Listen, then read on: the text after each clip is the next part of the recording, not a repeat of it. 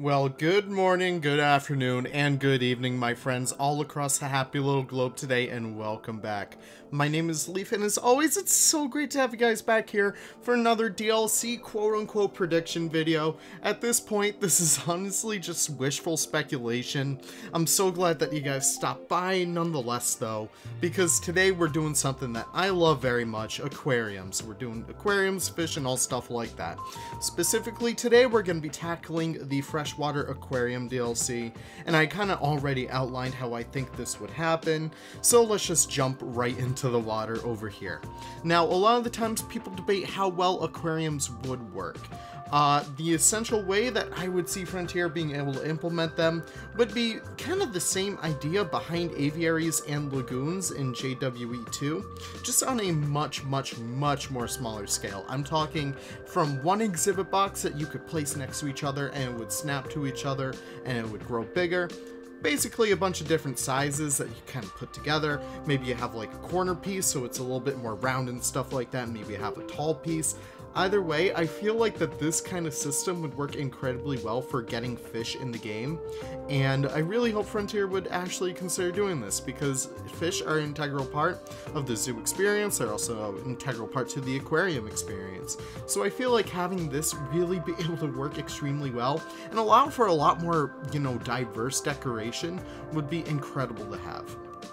But I know what a lot of you guys care about are the animals in the Freshwater Aquarium DLC, so we're going to jump right into it. I separated them out by regions this time around because I feel like that'd be more so on the nose. Just as a way to kind of flesh out your areas when it comes to all that stuff. And for South America, this is a beautiful area. I have the red-bellied piranha. These guys are ferocious and vicious, but not really to the extent that the media makes them out to be. They're actually relatively docile animals, even though they do live in larger schools that can frick your stuff up, but still these guys are relatively docile, and I think they are just an integral aquarium species, especially in a freshwater area. Moving on from there, I also have the arapaima. These guys are beautiful, they're big, and they're perfect. The arapaima is the largest freshwater fish in the entire world. They are really pretty much living dinosaurs. They actually breathe air, which is kind of cool. They kind of go up to the surface and kind of like, boop, like they take in air and stuff like that, so I think that's pretty cool. And I also have the red-tailed catfish. These guys are some of my personal favorites out of all the catfish.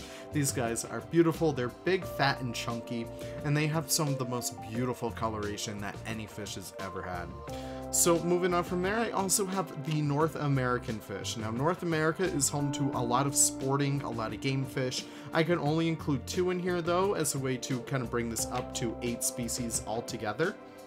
So in here, I actually have the alligator gar and the American paddlefish. Both are relatively beautiful animals that can cohabitate with each other, which I must add in here. They're both relatively, how do you say, predatory fish, so that's also really cool is in there as well. You could really get a good amount of like mixing and matching in this stuff. I think that's pretty cool right there. So that is a couple of awesome fish right there. So I also have a little trip over to Africa with you guys. I have the African tigerfish. While not really the most common aquarium species, these guys are really cool and very emblematic of African wildlife. When it comes to aquatics and stuff like that, these guys are beautiful and they pack a mean punch with their very scary teeth. Oh my god. I also have cichlids. Any kind of African cichlid that has a lot of color variation would be a great one to have in here as well. Cichlids are very iconic African species, and they're very common in the pet trade and the aquarium trade as well. They're a very beautiful animal, and just getting a big school of them in Planet Zoo would be a really cool thing to have as well. I also only have one animal from Asia. This one could be used in like your Amazon tanks as well, because they do have relatives from the Amazon. I do have the Asian arowana. These guys are beautiful and they have such wonderful color variation. These guys can go anywhere from red to even like silvery to orange to gold. It's really wonderful how many different kinds of subpopulations these guys have. Moving on from there, I also have a new keeper type in here as well. The way that I see this working, you would probably need a dedicated aquarist to really help out your zoos and stuff like that, and aquariums too. don't forget those. Essentially, they would help with the upkeep. That's very funny. That's a little subliminal message right there. They would help with the upkeep of your aquariums, as well as just trying to maintain filters, maintain water heaters and regulators and stuff like that, and even clean tanks. While the keepers would be more so preoccupied with the terrestrial animals, I feel like this would be a perfect job for a dedicated separate entity. I also have new scenery and props that could be included within this pack. I know it seems like a very big pack when you look at 8 animals, new props, a new exhibit type, but listen, we're just hoping for the best over here. I would love to see new mangrove pieces, faux rocks, and sand patches for, you know, your naturalistic areas.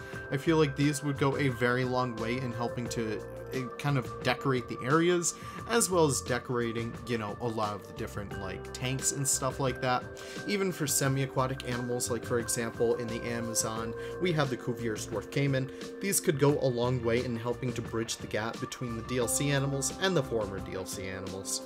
I also have a new cabin theme. This would be kind of like the New World kind of vibe that we have going on right now, but a lot more rustic, a lot more kind of worn down. Maybe this wood would have a little bit of moss growing on it or something like that. Maybe it's a little weathered, a little damaged, kind of like an in-between of that in the Arctic sec. I would really love. Moving on from there though, I also have a lot more decorative items, be it murals to go on the backgrounds of aquariums. I also have indoor scenery, decorative and rustic planters. These would be a really awesome addition to have, especially for aquariums where you don't often get too many aquariums exposed to the elements and stuff like that. I would definitely love to see a lot more integration within environments, within indoors and stuff like that, within buildings to be integrated here, just as a way to help us decorate those areas, because it's really sad how hard it can be to decorate the interiors of buildings in Planet Zoo. So having some pieces dedicated for that for some very nice entry-level fans would be a great thing to have. But that's essentially it for my Freshwater Aquarium DLC. I know my picks are very much skewed towards South America, but let me know what you guys would have to say. What would you guys change? What would you guys swap? What do you guys feel like I might have missed in this video? Definitely do let me know in the comments down below. But all that being said, we have a new DLC on the way. Hopefully it's not this one or the next one that I have coming up, because that'd be a very big knot in my schedule. But either way, thank you guys so much for stopping by. Let me know your thoughts in the comments down below, and I'll see you guys in the next video. Take care and have the most wonderful of wonderful days. Bye bye now.